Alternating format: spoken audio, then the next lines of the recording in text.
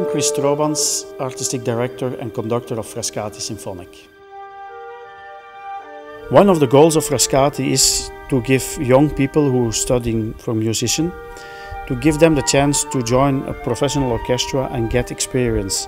And that's what Frascati does. We organize projects to help them grow and evolve in their field of expertise. We are Uncanny, an immersive media agency, and we touch people through immersive technologies. When the opera of Fausto came upon our path, we immediately thought that this was a project for us, as here we have the chance to combine immersive technologies with classical music and create something completely new. This adaptation of Fausto deals with themes as mind uploading and digital twins. We utilized a number of different immersive technologies wherever we thought they fit in best with the opera.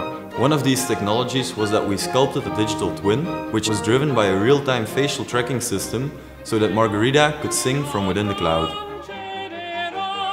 The reason why Frascati Symphonic is interested in this kind of project is because we are exploring a way of reaching new audience, and technology is a very good way to reach out to people who are not really interested in music.